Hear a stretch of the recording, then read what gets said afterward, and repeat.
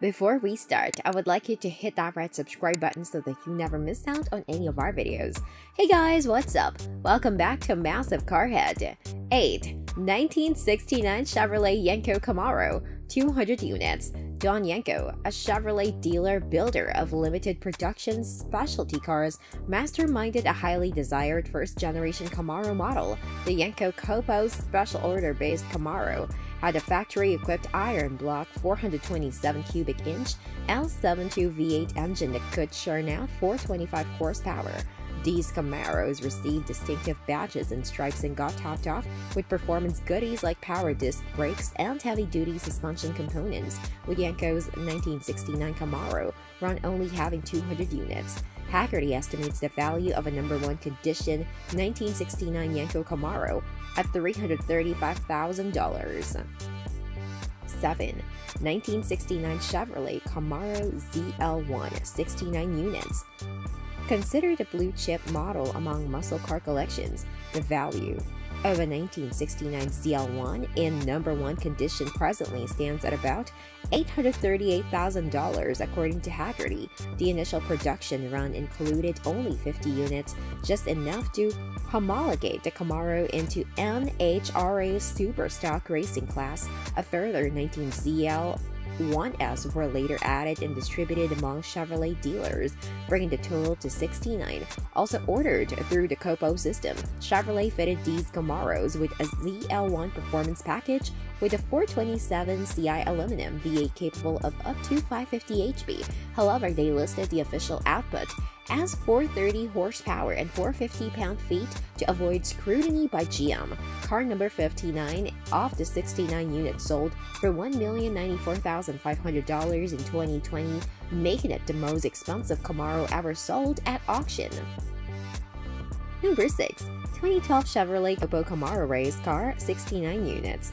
Like the original big block Copo Camaro ZL1 of 1969, Chevrolet made only 69 examples of this 2012 to 2013 special Copo model, built specifically for NHRA stock eliminator drag racing and super stock classes. They aren't street legal and owners can't register them for the road as they got sold without a VIN. Still, buyers had no qualms about paying Chevrolet's official starting price of more than $100,000. Under the hood, there's a 5.3-liter supercharged V8 engine, but a collector's package would swap it for a monstrous 7.0-liter V8. The first example auction for charity fetched a handsome $700,000. Number 5. 1967 Chevrolet Camaro, 49 units. The first Camaros ever were handmade pilot assembly vehicles built at the Norwood, Ohio plant in mid-1966. Chevrolet made only 49 units in the original run and used them for testing before the regular production of this iconic model got underway. The Camaro displayed here, with VIN number 100001, is one of those early pre-production models and the first Camaro ever documented. Chevrolet used it to introduce the Camaro to the public and also acted as a public relations photo and promotional film car. Under its hood lays a 3.7-liter inline-six engine linked to a 3-speed manual transmission. Number 4. 1988 Chevrolet Camaro Eroq Z1 LE 4 units. In 1988, Chevrolet made the Camaro Eroq Z with two engine options. The first was a tuned port injection 305 cubic inch V8 engine with 195 HP and a 4-speed automatic or 220 HP and a 5-speed manual.